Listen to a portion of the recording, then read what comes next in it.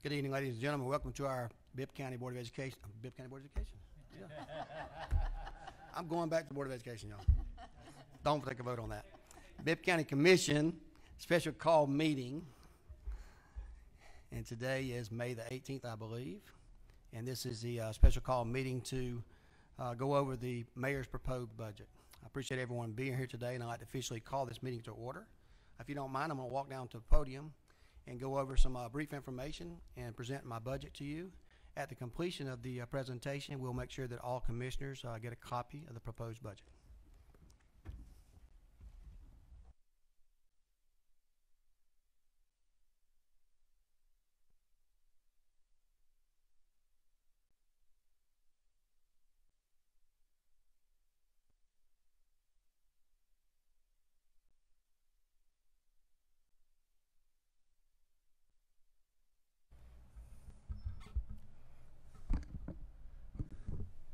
Once again, thanks everyone for being here today. This is the part that I've been waiting for a while, to be able to present a proposed budget to this commission. So tonight we're going to talk a little bit about where we were, what we've been doing over the last 120, 30 days, and where we're going. So I'd like to start out with this, and it's a quote. It says, "Don't tell me what your priorities are. Show me what you spend your money, and I'll tell you what they are." There's a lot of truth to this quote from James Frick, and I kept this in mind as I developed the proposed budget for Macon-Bibb County for this fiscal year. I also kept in mind the recommendations for the Macon-Bibb County Forward transition team and the conversations that I've had with the commissioners and many community leaders. I believe that this budget before you reflects the priority of this community. This budget process is not new to me. Before becoming mayor, as a small businessman, I created and lived by budgets. Whenever I think about how we spend taxpayer dollars, I think about the people who pay the taxes and how our decisions should impact them. That is why, first and foremost, this budget is fiscally responsible and includes no tax increase for Macon-Bibb County families. Especially now, as our community begins to recover from the economic impact of the COVID-19 pandemic, we simply cannot ask our citizens to pay more. Macon-Bibb families must live within their budget, and so should we. We can address the priorities outlined by the Macon-Bibb Forward transition team without raising taxes. To accomplish this, we had to make some hard choices. Throughout this budget, you will note that I've done my best to paint where it ain't. You will note that means directing dollars where they are most needed, resisting pressure to increase spending at the administrative level, and instead making tough cuts to worthwhile programs and outside agencies. We'll go ahead and present proposed budget presentation.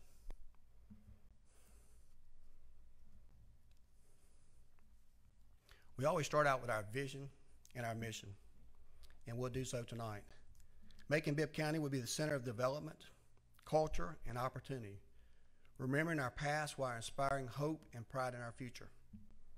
Our mission for Macon-Bibb County: provide essential infrastructure services, programs, creating a vibrant economic and cultural climate, enabling individuals, families, and businesses to prosper.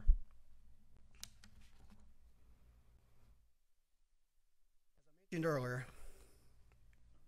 our transition team was composed of people all around Macon-Bibb County that brought unique perspectives from all across the community.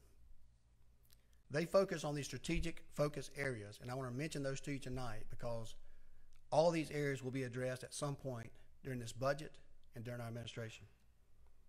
Diversity, equity, and inclusion, public safety, economic development, education and workforce development, recreation and tourism.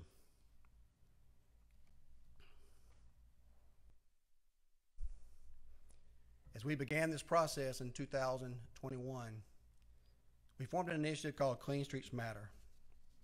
As many of you participated in many of those events and came together as a board of commissioners to make sure that we placed a priority on keeping our streets clean.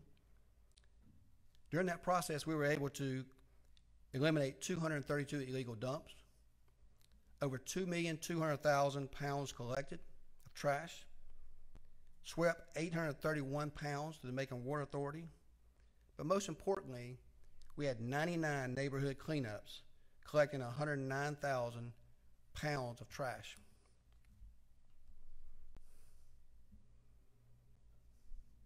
Our community came together during a time of crisis after the untimely death of two men that froze to death during the cold winter months.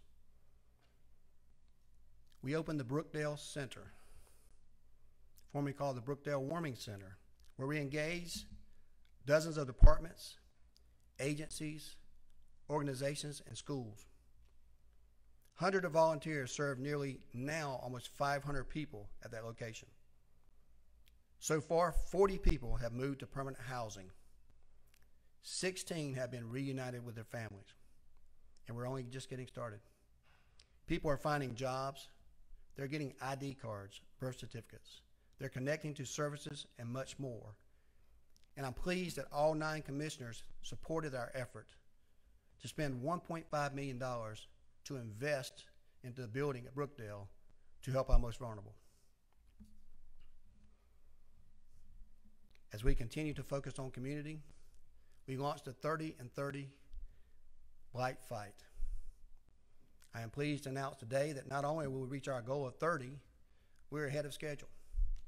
On tomorrow, you would receive some notice that we'll be announcing the demolition of 3 structures on Pursley Street. Something that we could all celebrate that's going to serve as a gateway to Linwood Cemetery.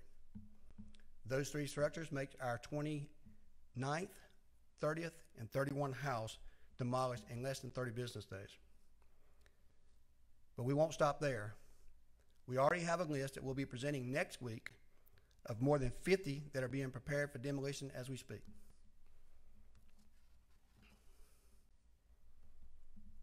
Public safety, as we all know, has been one of our primary and very important priorities. That's why the pay scale, implementing the pay scale, was one of our top priorities.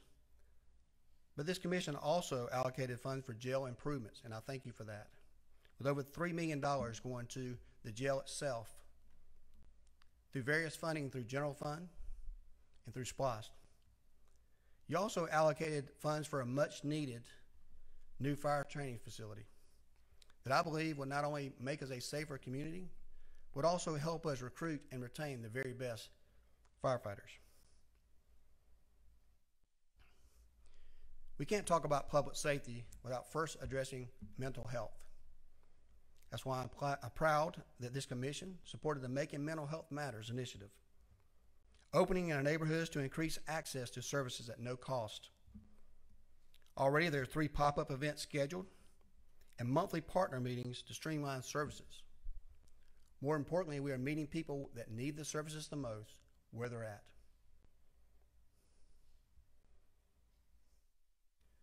Small business serves a very vital function in Macon-Bibb County, and I had the privilege to make one of my first hires, Ms. Cherise Stevens, who is with us today, who's done an excellent job so far in the small business department. She has set up virtual sessions with webinars and working with local governments in the chamber. She has supported mentor recruitment, but more importantly, she has registered 36 new small businesses for technical assistance and updates on open solicitations. She opened the first small business incubator at Amerson River Park.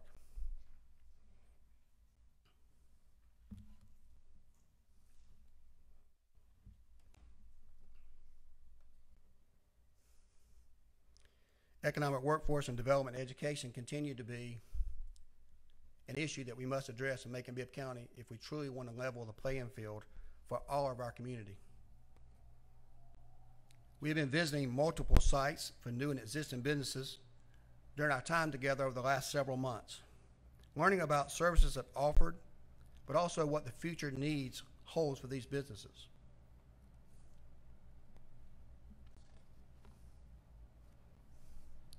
So where are we now? This is the proposed 2022 budget.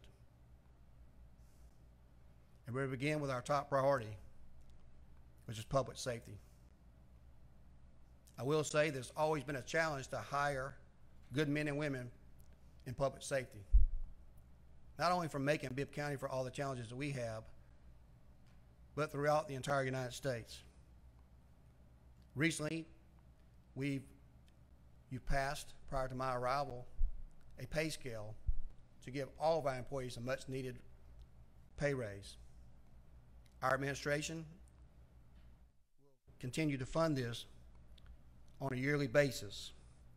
We want to fully fund this pay scale throughout the year, but also we want to develop phase 2 of the pay scale to include a pay increase to fully fund the OPEB retirement benefits, to make sure that we not only retain and we have recruited new officers, but it does no good when we recruit new officers and then those with most experience leave for lack of pay and benefits. So it's our desire to make sure that we move on to phase 2 to fund a pay scale for all of our first responders so we can work on that compression issue that we've heard so many years before that we have been unsuccessful in delivering. As I mentioned last week, this budget should reflect the priorities of our constituents. And as many of you campaigned alongside me in the last couple of years, we realized that Macon struggled with our clean streets. Therefore, this budget that I'm presenting tonight includes a $1 million additional funding dedicated to funding for our community beautification efforts, cleaning the streets, cutting the right-of-ways and the grass, maintaining interstate gateways. We've also formed and reunited a great partnership with Keep Macon-Bibb Beautiful. Without the effort of their director, Caroline Childs, throughout the last couple of months, a lot of this would not be possible. And with her board doing an excellent job. For that reason is my proposal to give them an additional funding of $20,000 to Keep Macon-Bibb Beautiful to continue our effort and our cooperation with them.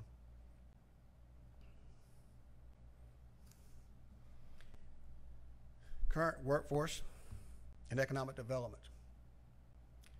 This budget echoes the sentiments that we heard during our many visits. We went to the former Brandon Williamson building. We all went to the Dean Baldwin at the airport, to John Deere, to Yancey. And you heard the same things that I heard. The reason we went to those events is we want to make sure that we have our ears where they're supposed to be. We're hearing, and then we're acting. What they tell us is they need more workforce. As you remember during that presentation, the director of the Industrial Authority said, this is what we use the money for. This is why we need the runway extension. We need seed money to build another several hangars there at the airport that pay good paying jobs. We need money to recruit the right business to Brandon Williamson.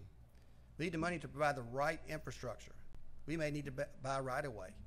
We may need to buy access roads. I am committed, and this budget shows an additional $1 million going to Industrial Authority, Urban Development Authority, and Workforce Development.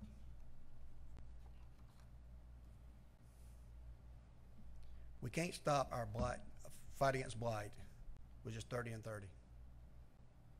As you recall, during my campaign and shortly after I was sworn in to office, I presented an option to make code enforcement a separate department. And all 9 of the commissioners approved the hiring of J.T. Rickson as our code enforcement director. Many of our constituents have come together to let us know that they are tired of seeing the blight in our community. It creates a haven for crime. It creates an eyesore, and it hurts economic development. Therefore, in my budget proposal, I am proposing to spend an additional $500,000, and this is how it will be divided. I would like for at least 1/2 of that amount to be used to hire 5 additional code enforcement officers that we need to get out of the hole that we're in now and to continue to make the improvements we need to do. But I also want the additional $250,000 of that, the second half, to be used to truly help the people in the communities that need it the most. As I've traveled around the communities and as I've looked through the books of the code enforcement in the previous years, what I noticed was sometimes there was an effort to do what we're supposed to be doing. And sometimes we were given citations and sometimes we were going to court. But no matter how many citations we gave about those cars left in the yard from an abandoned mechanic shop, about those trees overgrown on the lot next to the lady when she has snakes and rodents come to her house, about that fallen porch at an area, there's no good to issue a citation to someone who simply cannot afford it at that time. We can't just give a citation and turn around and say we've done our job and move on down the road. We must put our money where our mouth is. So this $250,000 will be used for contractual services. So not only we give that citation or encourage that person to move it, if they can't afford to do it, we're going to take that initiative for them. We're going to get rid of those cars. We're going to get rid of those debris on these lots. We're going to do what we need to do. Listen, we don't have to reinvent the wheel. There are other communities now that are doing it the right way. They're using best practices. Savannah, I know, has a program. I talked to a couple of commissioners about that. Very successful program. Yes, we would put a lien on the property there. Yes, we would try to recover that money, but right now we need to take care of the issue. And simply looking the other way and walking down the road and kicking the can down the road is not serving us very well.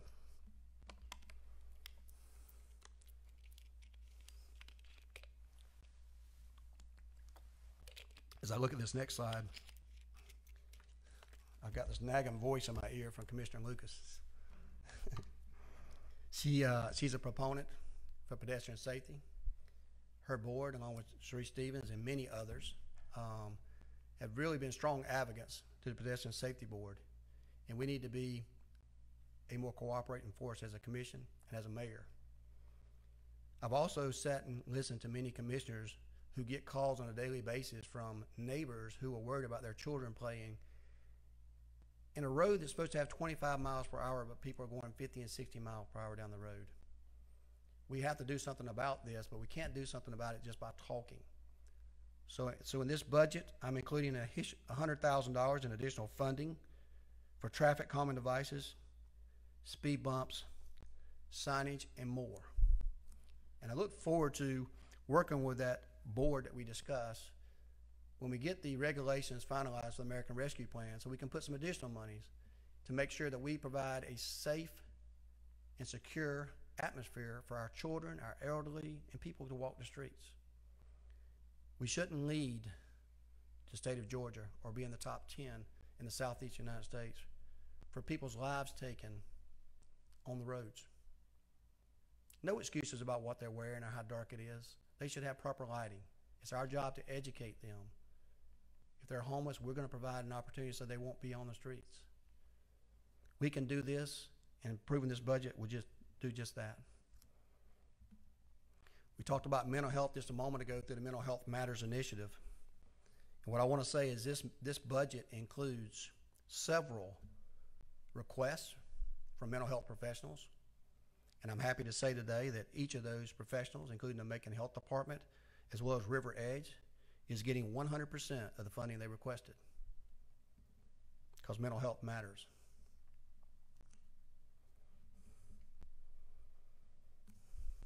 Business environment. This slide here can be somewhat controversial at times as we navigate those words, planning and zoning. As many of us receive calls on a daily basis, I know I do, from concerned citizens, maybe in neighborhoods, concerned businesses that want to relocate to Macon-Bibb County, or developers. And what they tell me is we have to do better. We overcharge people for business license and permits and zoning permits. We overcharge people for several things that do with signage and starting a new business there. And it has to be addressed. So this budget does include, with an asterisk, does include additional funding for planning and zoning. However, I met with the director, told him about my dissatisfaction with some of the things that I felt like was going on there to clear up any inconsistencies. I told him I thought we could address more people doing the right thing if the prices were less and we had better service, to hire additional people there for providing a better service, but also to lower those fees. You shouldn't go across the Houston County line and get a substantial reduction on a permit to start a business there. We want people to come to Macon-Bibb County, so we have to be business friendly. We have to be the place that people want to be. So they're having a meeting with their commission. They're going to have a new rate sheet come out that reduces their fees. And if approved there, they're going to come back to us and let us know what those fees are. This budget now includes a increase of $210,000 to their budget. But if they don't decrease that amount of their fees, I'm going to ask you to decrease the amount of the money that we're allocating to them. We have to do a better job, and it starts here.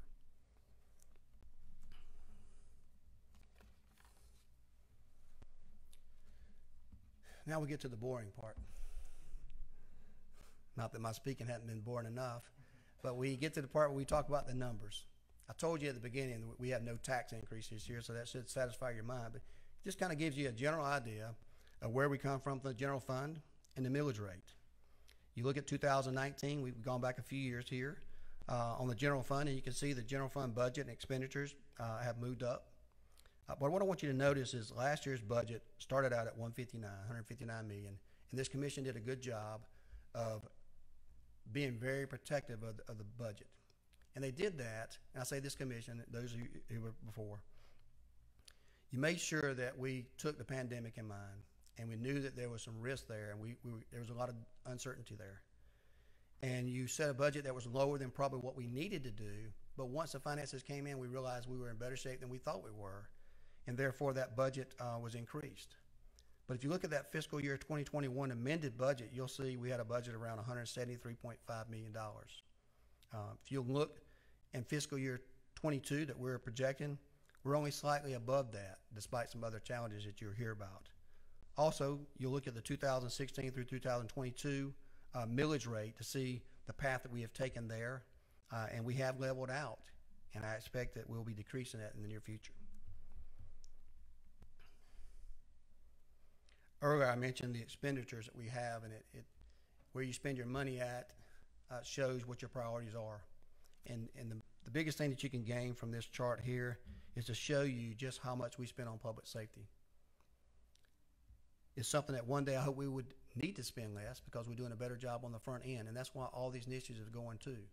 But right now, we have to be 100% behind fully funding public safety to provide a safe place for our children, and a safe place for our families, and a safe place for employees to come in here to get those good, high-paying jobs that we all seek. This next chart will show you a little bit about where we spend our money out, and you'll get a more detailed analysis in your packet. But as you'll see that most of these categories we do increase from 2020 to 2021 to our fiscal year 22 budget in those categories like health, welfare. Particularly if you look at the industrial side, we talk about economic development. We're talking about trying to attract those businesses or to help our existing businesses out. We're talking about trying to be a true partner to Macon-Bibb County Public Schools, the College and Career Academy, to make sure that our children get those jobs of tomorrow. This is the investment we're making by increasing this money in economic development.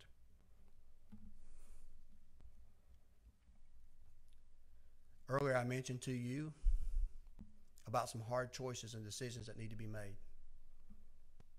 And a lot of those decisions you see right here on this slide, they shouldn't be new to you. I've sat in this very chamber over the last several years and heard some very good debate on what some people call outside agencies, making very good arguments to fund or not to fund. As you can see by this budget and my proposal, it zeroes out each of those agencies, including Fort Hawkins, Historic Douglas Theater, the Museum of Arts and Sciences, Tubman African American Museum, Sports Hall of Fame, Macon Arts Alliance, and Navicent Atrium. Not to mean that all of those organizations are not good, not to suggest in any way that they're not valuable to our community. But we have to make hard decisions. We're elected officials that have to get the job done. As you can see by the challenges that I will suggest in just a moment, we have to make some cuts. We're not going to turn our backs on these folks. I personally spoke to all these organizations to let them know where we're at and that I would not be including money in the budget for them. There had been several years before that there were some indications that this was coming in the future. and many of them have planned accordingly. But we also must remember that we'll be having some conversations in the next 30 days about the American Rescue money. And one of those areas that you can compensate is tourism. And all these organizations here, with the exception of Navicent, involve tourism, and we'll be able to take care of their needs.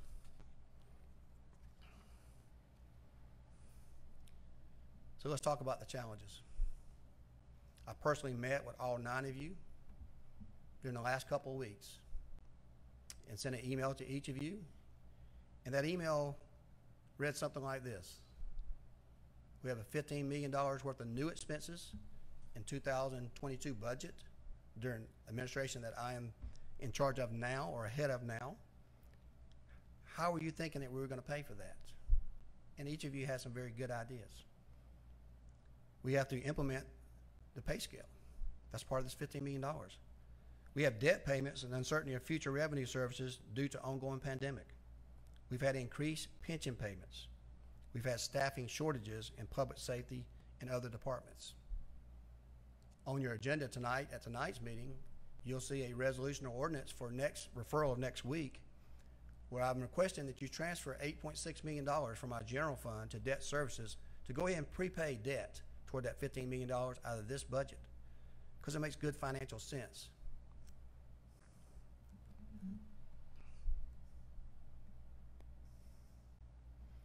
Like all challenges, we have opportunities. We have many opportunities in Macon-Bibb County, and that's why we all choose to live here, to stay here, to work here, and to play here. We have a new focus on allocating funding based on the needs of our community. Our community has spoken in this budget. Reviewing SPLOST project funding to meet current community needs. During our conversations and meeting with you during the last couple of weeks, we discussed the potential of having other hearings on SPLOST dollars. See, the law requires us to spend the money like we told the people we were going to spend it when we passed the SPLOST before. There were some items that were included in that budget, and we will spend it accordingly. Well, there were always some items in that budget that each of you commissioners put in there of some projects that you wanted to do. Some of those projects are way ahead of schedule. Some of them have money that was allocated that we don't need the entire amounts. And I'll be speaking to you soon about how we can reallocate those monies for the new needs that you may have in your community and to complete those projects that we promised folks. We also have the potential passage of the OLOST, which will provide tax relief for property owners, but also do the second part of the salary scale that we talked about. And as you may notice, this OLOST is not included in this budget. Not one dime in this budget did I put for any potential OLOST funds that we may receive, because the people have not spoken yet. We're going to have an election on November the 2nd of this year, and there'll be a referendum that will allow every Macon-Bibb County registered voter, and those that register between now and then, the opportunity to decide whether or not this 1-cent sales tax is something they want to do. We're not here to advocate for that. We're here to provide the proper education to all of our citizens so they can make an informed decision. If the OLOST passes, it would be my intent to fully roll back taxes 100%, up to 7 or 8 meals, but also gives us the much needed cash infusion that would allow us to do the pay scale that we greatly need to retain our first responders. The American Rescue Plan could help tourism, other agencies with deficits, and provide funds for much needed projects. We have not received our ARP money yet. Just want to let you know that the deposit has not been made yet. We do expect to get the money in, and we've been anxiously waiting the regulations that do change daily. I've been in communication with state, local, and federal authorities to make sure that we are at the cutting edge of doing what we believe is the best practices. But keep in mind, I'm just one person to bring the information to you. Ultimately, that decision will be made not only by you as the elected officials, but many of the people out in the community that will give you the information you need and the direction that you need. But please remember, at the end of the day, you are the elected official. They have chosen you as their representative to do what you believe is best for the community. And I look forward to being able to explain that information through our education process over the next several months. In conclusion, we have the budget timeline. As you can tell, from April the 5th through April the 30th, we have met with all the departments and outside agencies. Our staff has been tirelessly working over the last several months to get the best product we can get that speaks for the people of Macon-Bibb County in front of you, the commissioners who make the final decision. From May the 3rd to May the 14th, I'd like to personally thank each and every one of these commissioners who have personally met with me in my office and had very open, honest conversations. I saw that smile, Commissioner Bronson. In my office, or at least one person had to Zoom, to discuss the priorities for your districts, the priorities that you have, the funding challenges that we have, and the concerns you have, and also the protocol that we go through and the procedure we go through to make sure that the public is educated about this vote and to make sure that you have all the information you need to make an informed decision when we take the final vote. Of course, today is May the 18th. This is the proposed 22 budget that I am presenting, and it's just that. It's a proposal.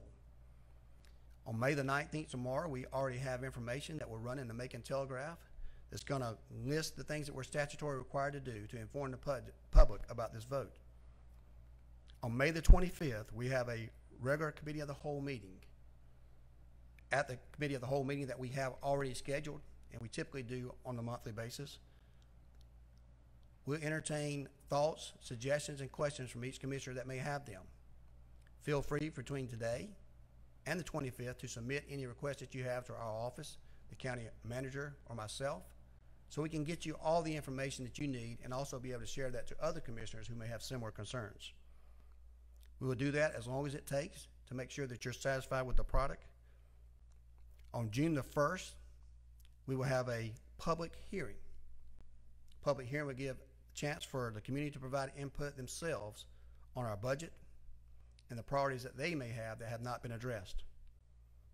We will return on June the 8th after hearing from the public on June the 1st for another Committee of the Whole meeting, which will also have the same type of work session to answer any questions, concerns, or make any changes that you desire. Feel free, again, anytime between, to come to my office, to send any emails, request any information that you need to make an informed decision. It is our hope and our desire that on June the 15th, that the Commission will take a final vote on your 2022 budget for our citizens. So this time I've done a lot of talking. As you know, that this is just an opportunity that I have to present to you my budget proposal. We won't have a lot of discussion today on this issue, but I look forward to continue discussion. I think it's important for the community to know that this doesn't happen in a vacuum, that we are all a team. We have been working together so far on this budget through your discussions with me, but this is not a final project. We hope to have that ready over the next several weeks. So at this time, I'm going to walk back to my seat. We'll make a few closing remarks, and then we'll close this meeting, and we'll take a brief recess into our regular scheduled meeting at 6 o'clock. Just a moment.